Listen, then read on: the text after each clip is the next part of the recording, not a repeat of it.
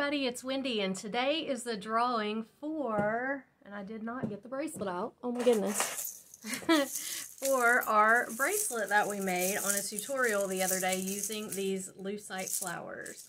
So I have got a bunch of names in my computer over here, and we're going to do a random generator thingy where you just put all the names in and the computer draws it for you. So that's what we're going to do. I had a request to show the ladder necklace. So this is the ladder necklace. This is the tutorial that we did for the ladder necklace. And so a couple people had asked if I would show it. So here it is. This is what it looks like when you're wearing it. All right. So we're just going to go ahead and I'm going to walk over to the computer, move the camera over to the computer, and we'll do a drawing for this bracelet. I did also want to announce that I'm going to be having a big DeStash sale coming up. I have 76 lots full of just awesome beading supplies.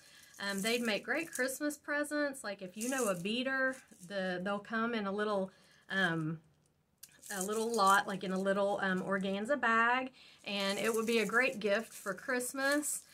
So I'm going to have that sale coming up. I will look at the calendar over here in just a minute and tell you because I can't remember the date off the top of my head.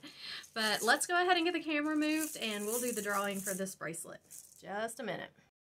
Okay, so the date for the live sale, and I'm going to do a live YouTube sale. I've had a lot of people ask, or I've had a lot of people give their opinion, is what I'm trying to say, on whether they wanted it on Facebook or YouTube, and the vast majority of people, I mean, there was like 2 people that said Facebook, so everybody else said live YouTube sale.